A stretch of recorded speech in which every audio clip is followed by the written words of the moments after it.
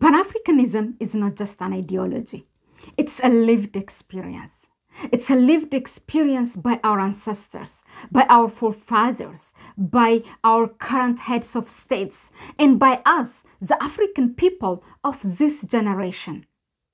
Let's hear first what my Pan-African brother, Brian Kagaro, said in AU Summit, and we will come back.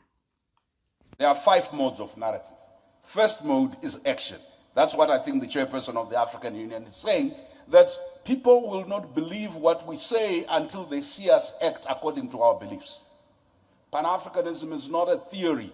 It's the lived solidarity that made the Ethiopians give Nelson Mandela a passport, that made Senegalese civil servants contribute $1 each every month for the liberation of South Africa, that made Zambia take care of us as Zimbabweans and South Africans as we fought for our liberation, that made Uganda take care of the comrades that now run this country. If Pan-Africanism has no active solidarity action, no active affirmative action, the words are meaningless, because even the devil can quote scripture. Right. Pan-Africanism is a lived experience. Our ancestors have lived it. Our forefathers who established the African Union has lived it. Our current heads of states are living it. And also by us, the African people of this generation, we are witnessing that firsthand. Now, why do I say this? Let me explain one by one. Why do I say that Pan-Africanism is a lived experience by our ancestors? Because Pan-Africanism is that experience of our brothers and sisters in Haiti who fought against the abolishment of slavery and also the French colony from 1791 to 1803, which eventually led to the abolishment of slavery throughout the world. Pan-Africanism is also a lived experience by Ethiopians who fought against the European colonization in Africa. The Battle of Adwa, the victory of the Battle of Adwa in 1896. That's Pan-Africanism, which eventually led to the fight against colonization throughout the continent and Africans globally. Now, number 2, why do I say that Pan-Africanism is a lived experience by our forefathers? Because it is that commitment of our leaders at that time, Dr. Kwame Nkrumah, Emperor Haile Selassie, and more other African leaders who established the Organization of African Unity, now called the African Union, which was really committed to fight for freedom of African countries throughout the continent. Pan-Africanism is also at that time when Ethiopia invited the great Madiba, or as we know him as Nelson Mandela, providing him a passport, and in order to be able to continue to fight against apartheid. Number 3, why do I say that Pan-Africanism is a lived experience by our current heads of states? For example, a very fresh memory. Ethiopia just had a war from 2020 November to 2022. Now, during that war, it was a war in the northern part of the country, the Ethiopian federal government and the TPLF. But the TPLF was sponsored by the US and its Western allies.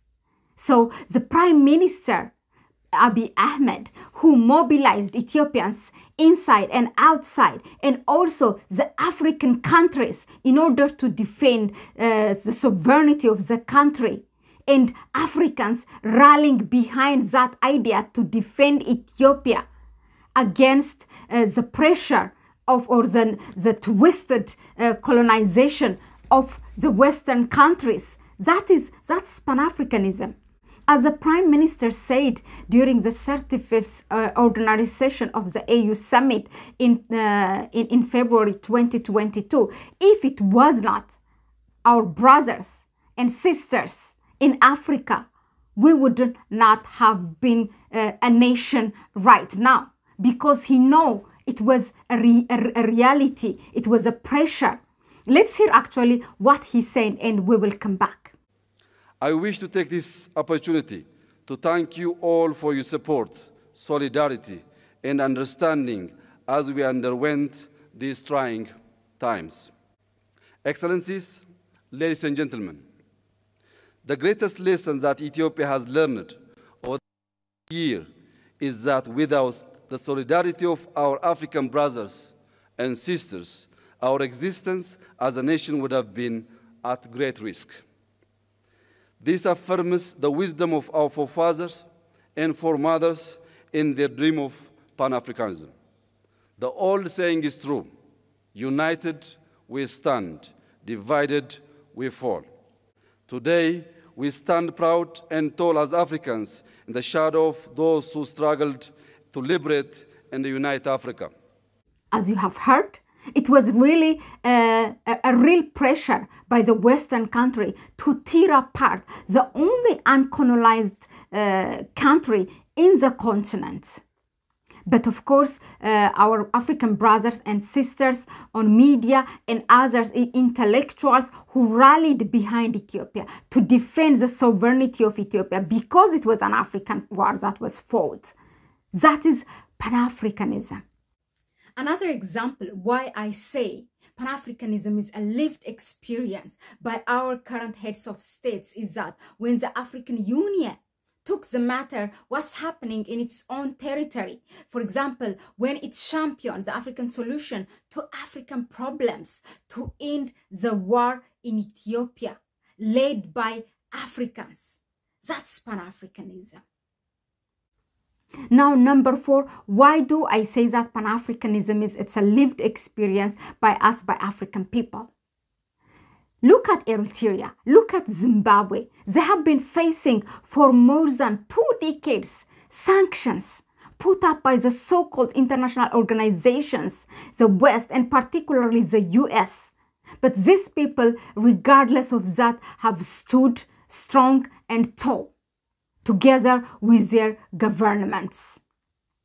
That is Pan-Africanism, the resilience of Eritreans and Zimbabweans and any other African countries that is going through actually the same challenge. So, my dear brothers and sisters, Pan-Africanism is a lived experience. It's not just an ideology, it's beyond that. Let me hear in the comment section, what do you think of Pan-Africanism at this time? Until next time, bye-bye.